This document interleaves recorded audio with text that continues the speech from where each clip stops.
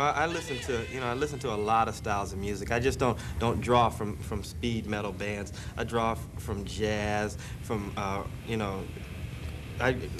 Meola, John McLaughlin. There's a lot of different influences going on in Body Count. When I look at interviews and things in the paper, I always see Body Count black rock band or black speed metal band. You know, when we play the record, you can't tell we're black, so why do they put it in print?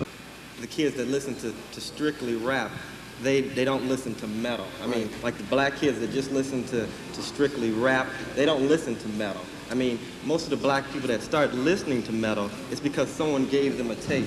That's how I listen to metal. White kids grow up listening to rock and roll. Right. I mean, I listened to rock and roll because someone got me hip to it. It wasn't a thing in my neighborhood. Gotcha. I mean, I was listening to Ohio Players, the Commodores, and I was playing guitar, and someone said, you should listen to Jimmy Page. And I was like, who?